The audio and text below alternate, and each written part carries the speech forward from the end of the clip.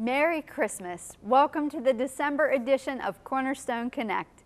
We have a very special program planned just for you. Sydni Goldman stops by to tell us of an exciting new adventure with the Glory Hour. And Tom Hollis shares his heart encouraging us to always be expecting. And we have a very special segment with the pastors of hard questions. When they are asked by you, did the Magi see the angels declaring Christ's birth? All that and more coming up next.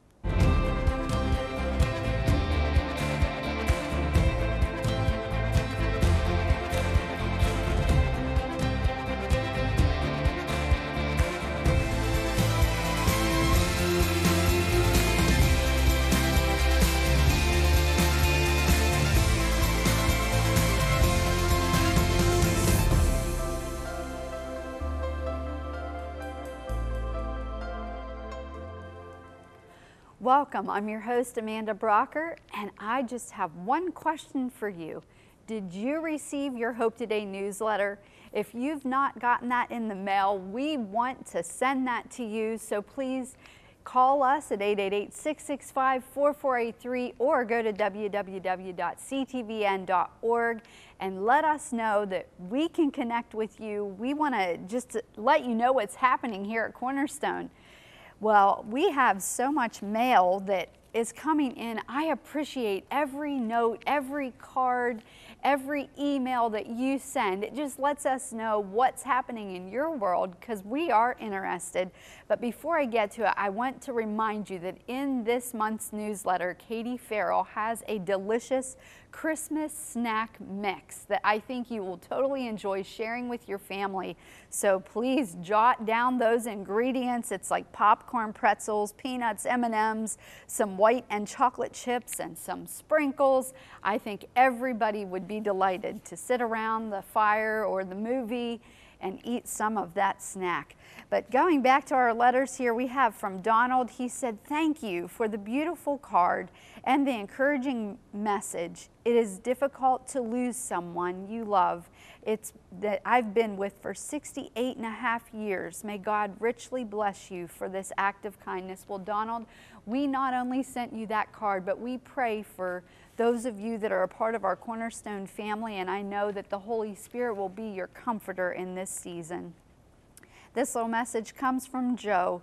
He said, "Keep up the blessed good work for Jesus Christ." Well, Joe, thank you so much for your encouragement. You know, if it wasn't for our donors, we would not be able to do what we're doing here at Cornerstone. So we love and appreciate you. This comes from Kathleen. She said, "I just love Cornerstone. It is my church away from church. I love all the programs." And she sent us a gift. She said her income's very low, but every gift matters. Never feel like, oh, this isn't enough. No, every gift matters, and it's all of us coming together, giving our best. And it's what has kept Cornerstone on the air for over 40 years. But she said, "May the grace of Jesus be with you all." Tom, Amy, Anna, and Sydney. Well, Kathleen, thank you so much for writing in. And this comes from Zoe. And she said, "I'm writing to let you know how thankful I am that you are in the Pittsburgh area and that we can have something uplifting and clean over the airwaves. Win the lost at all costs. I know you are. I watch Cornerstone TV every day along with my Bible, reaching, and church. I am well fed, so please continue to send me your newsletter every month. They are uplifting too." Thank you, Zoe, so much for that encouragement, and we're thankful to have you as part of our Cornerstone family. And this came from Cindy, and she just wanted to let Anna Fry know that she enjoyed their phone conversation. You know, we call our friends, those that are connected to our Cornerstone family, and she said it was as if we were old friends. God bless you. Well, praise God for the work of Cornerstone Television. Our heart's desire is that we truly are there for you, bringing hope to every day. Well, coming up next, my co-host Tom Hollis, he's going to encourage us to be expectant. Stay tuned. You make a difference every day. You share the gospel. You inspire believers. You offer wholesome family entertainment and so much more. We're thankful for you. And as year-end approaches, we're sharing some strategic giving options that may give you a tax break too. First is a rollover gift from your IRA. If you're 70 and a half years or older, you can give up to $100,000 from your IRA and not add a penny to your taxable income. If you're 73 or older, it counts toward your required minimum distribution. Second, consider donating appreciated assets. Donate stocks or property you've held for more than a year, and you often get a tax deduction, plus avoid the capital gains tax too. For more information about these or other strategic giving options, contact us at 412-349-4361 or email info@ctvn.org. Thank you for changing lives and sharing hope together with Cornerstone Television Network. Well, welcome, Tom Hollis. I'm so excited to have you today. Can you talk to us about this article? You know, I didn't know that you had this gift of like fiction writing in you. Well, I like to imagine the portions of Scripture as if I was one of the characters, kind of feeling, you know, one of the biblical characters, or sometimes maybe another character that I sort of just throw in there. I'm not rewriting the Bible here now. This is just, you know. It's a little like The Chosen. Well, you know. You might need to call them up. They might want to hire you. Well, I don't know about that. But what I did was I decided to write from the perspective of a young girl living in Bethlehem. And I called her Shoshana. I even looked up first century Jewish names, you know, to try to see what a name might be, and that was one of them. So I picked Shoshana, and I wrote it from that perspective of her kind of creeping up. She kind of sees everything that's happening. She sees like the angels from way far away, because they came to the shepherds, remember? So they're kind of off on the hill, but she sort of sees that, and she knows. Also, another thing from the perspective of someone from Bethlehem is that they know that they're the promised town where the Messiah is going to come from. Right. And her dad would have encouraged her in that, you know? Mm-hmm. And so she goes and creeps up to the stable and kind of enters in, kind of invited by Joseph in, and just thinks about all the things. And here's the long-awaited king. And I just love thinking like that. What is it like for an Israelite of that time, a Jewish person? What is it like for them? Long waited for Messiah, and here is his promise announced by angels. Wow. So talk to me about, like, just in this Christmas season, in your own family, like, do you sit down and tell stories? Like, what was your inspiration for this? Well, no, we always read Luke chapter 2. We kind of read that before we open up any presents, and we like that, you know, but you know, and of course I always think of Linus saying a part of that. But again, my inspiration was to think about what would it be like for a person. And now, again, I wrote about a young girl, but think about anybody waiting all these years for the Messiah, realizing the history of Israel, that they had their glorious time with David and then Solomon, and then they started to slide, you know, things started to go away, and they had times and seasons where prophets or kings or priests would bring them back to the place that they needed to be. But then they're never really fulfilling. You know, they never really took the whole promised land that was promised to them. But they just sort of, you know, they sort of got dragged into Babylon. And there's a great psalm where it talks about, we sadly hung our harps because we can't sing God's song in a foreign land. And then they're back. But no Messiah yet. Where's the Messiah? Where's this promised king? Where's this one that's going to deliver us? And especially, again, in Bethlehem, realizing this is you, Bethlehem Ephratah, you who are little among Judah. From you shall he come, who is to be ruler in Israel. And to think that the Bethlehemites would have really been looking, and there's a star, and there's angels, and all of a sudden shepherds come bursting through the door as she's sitting there in my little story here. Shepherds come and they tell of what they had seen, and the glory of that, and the thing, and think about for our own lives. Maybe we've served God for a long time. We say, well, wait a minute, God, I thought I was going to do this for you. I thought this was going to be the way. And life has been different. God still has, and I just want to speak to somebody out there, God still has for you that thing that you're waiting for, that promise. Hang on to that. You know, God redirects us, and He never really takes us back. He takes us on. If we've messed up, and many of us have, God says, return to me, and I'll show you where I'm going to put you. That's what God wants for all of us to take from this story. Amen. That's so powerful. I love that you're just bringing this to life. I think so often when we read, you know, the Bible, sometimes we don't really apply it to like us as human beings. So you've done a beautiful job of just expounding on this particular story at Christmas time, and it can become so busy, so mundane, like we just do what we do. You know, it's Christmas, it's busy, but it's so important, Tom, that we take the time to really examine the Word of God and what are we celebrating Christmas for? And so much of the Word of God is our stories. They're stories, you know. The Bible doesn't just give us, you know, 50 things we need to do. You know, it's not like a list of activities, you know, or it's not like it's so much more than even the 10 Commandments or even the book of Proverbs, which is wonderful, wonderful maxims, axioms of truth that we need to hang on to. But there's so much to the stories of Jesus, the stories in the book of Judges, the stories of David over Goliath, you know, the stories of Daniel. All these things are there for us to learn from a God who interacts with us, a God who is there in our story. And so if anybody's out there and your story doesn't seem to be having God moving in it, I just want to tell you that God is desiring so much to be the same God that He was for Gideon, to be the same God that He was for David, to be the same God that He was for the Acts of the Apostles and how He entered in and, you know, took Philip from a great revival and sent him out on a desert road, you know, but He had a plan and a purpose, and God's got that plan and purpose for you today. He's got something that He wants to do. Maybe you're waiting and you're saying, I don't know, God. Yeah, Shoshana and her family from Bethlehem waited a long time, many, many centuries before they saw the fulfillment of all the way back in the Garden of Eden, of the beginning of the Messiah was going to come, and He was going to crush the devil's head. And that same promise is your promise today if you're following after Christ. Amen.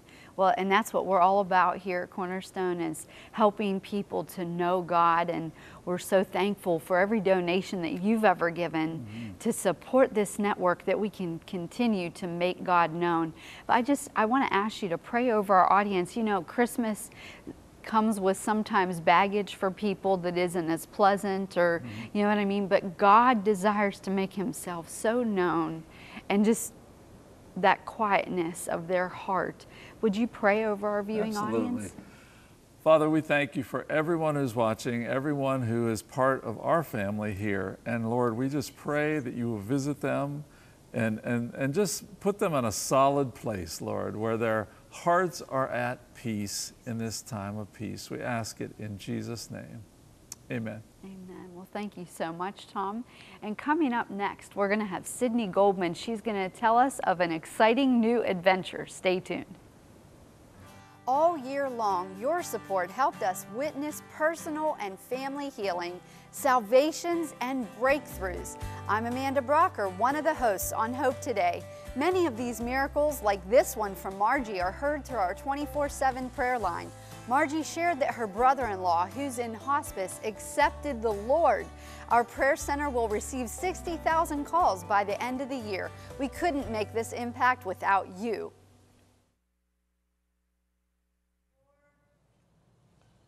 Merry Christmas. Welcome to the special segment of Hard Questions. That's where we gather pastors and take on your questions and answer them from the Bible. So take a listen to this call.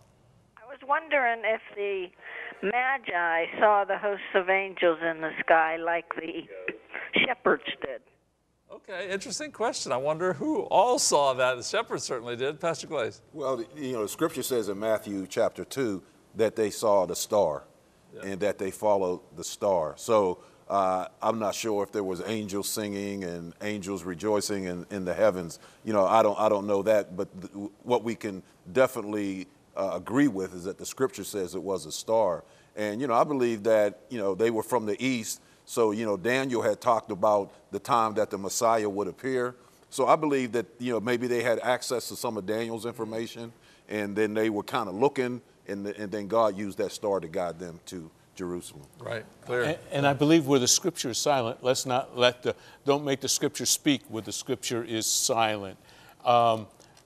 Interesting thing, I'm preparing now, like I'm sure the other guys are, for Christmas.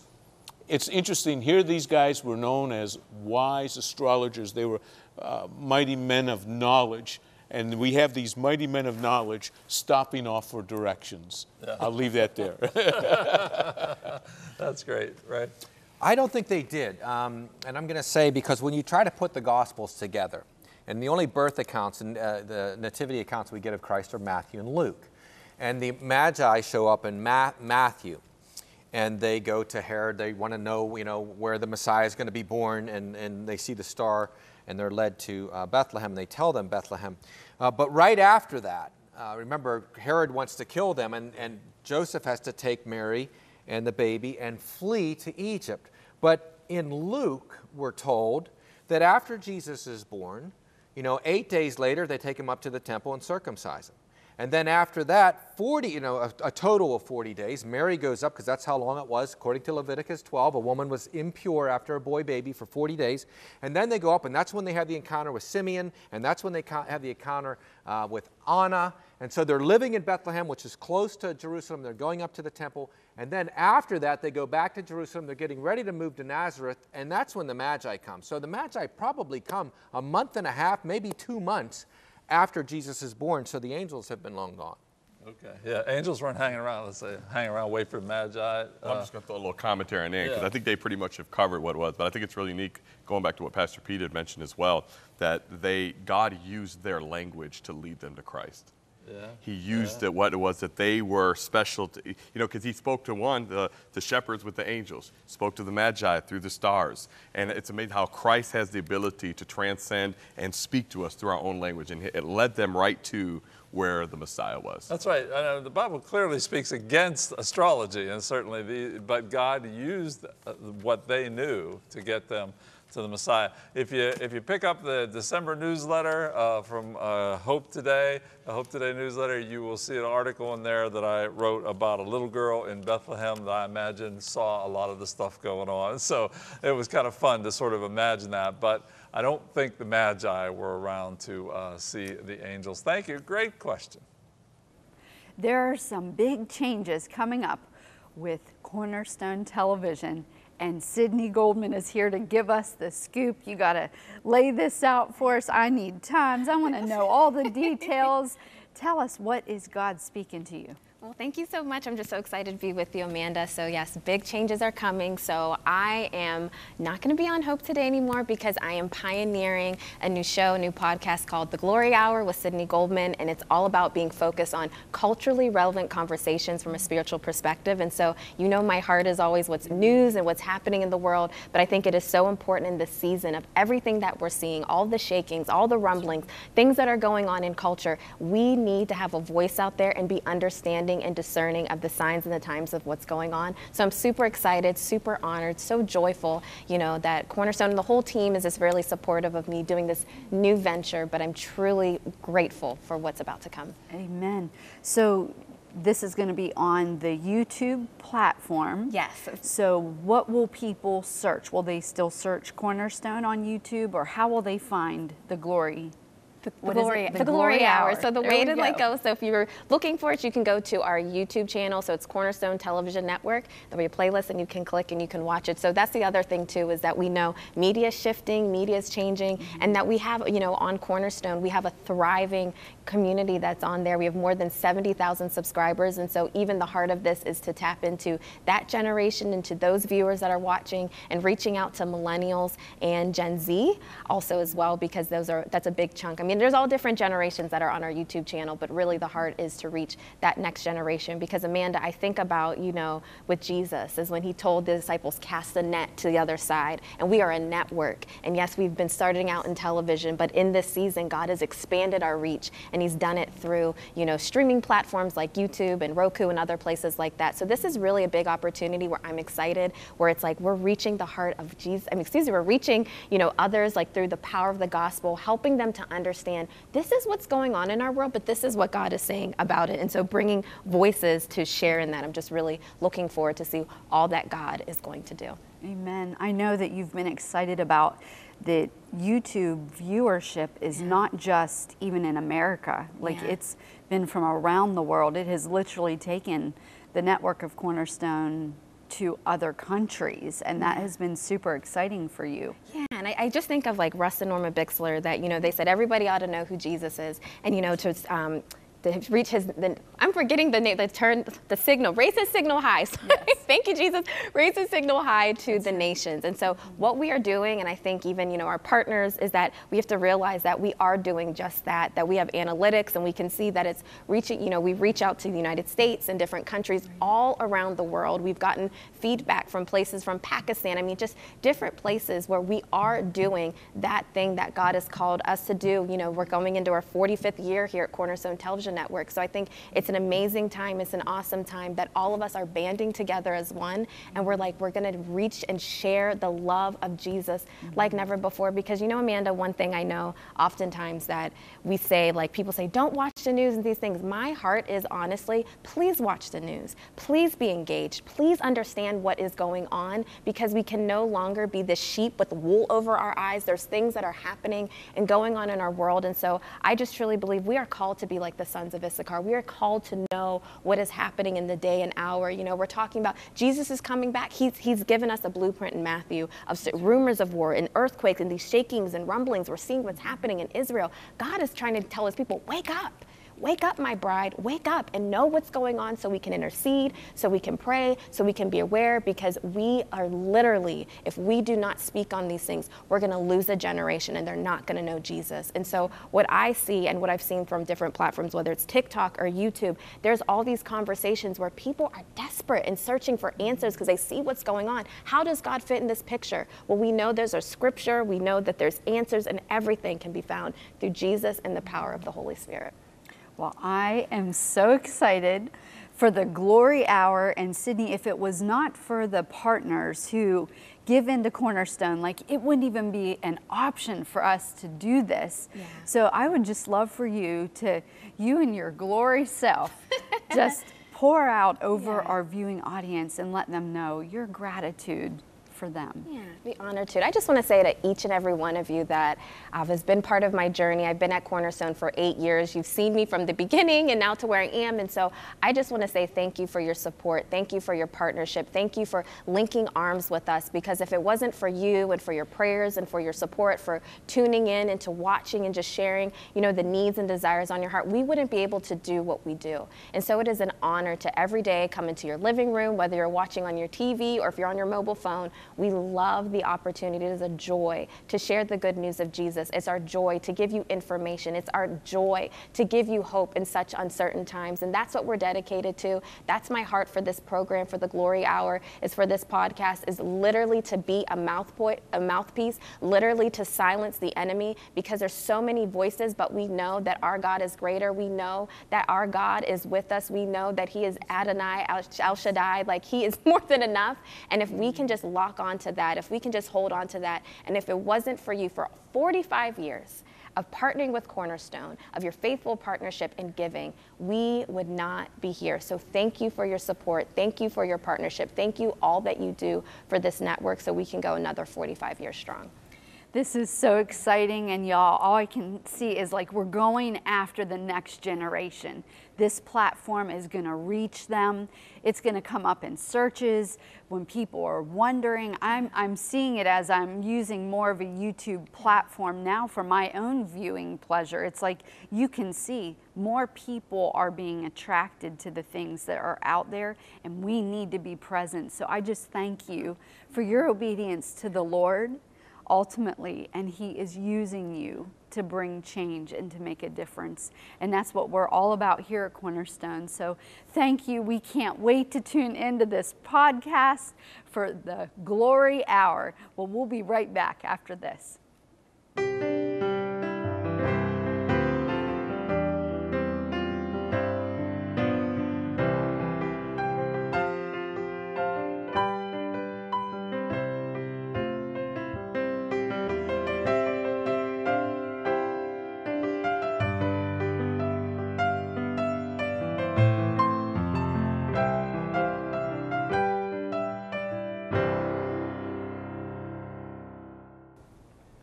Well, I sure have enjoyed our time together and learning about the behind the scenes here at Cornerstone, all the exciting things that are coming up. You're going to have to stay tuned and be watching for that Glory Hour. I know we don't want to miss it, but I just want to get back to some of the letters that those of you wrote into us. This comes from Nancy. Thank you for your prayers for Brian. He is now making progress. He's at the Salvation Army Recovery Center.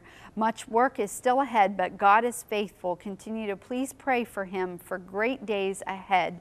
Well, we agree with you, Nancy, that the Lord will continue to set Brian free and he will walk out the plans and purposes of God for his life.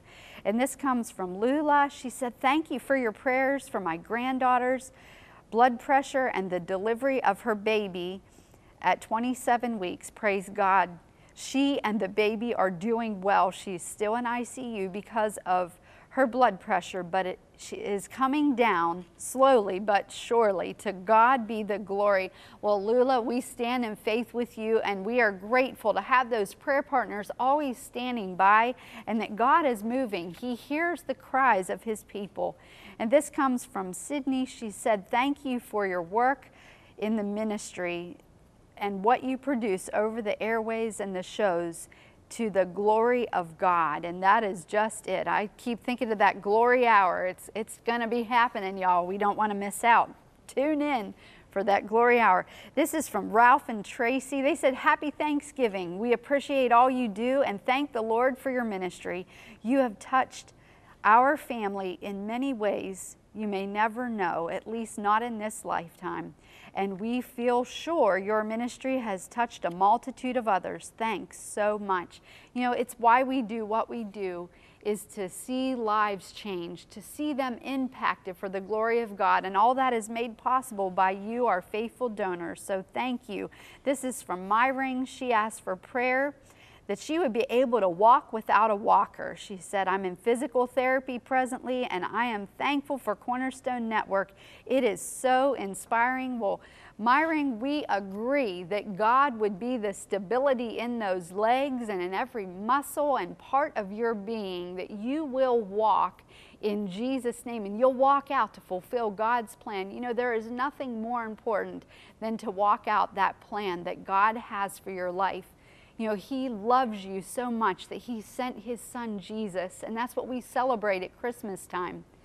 For God so loved the world that he gave his only son, that whosoever would believe would not perish but have eternal life.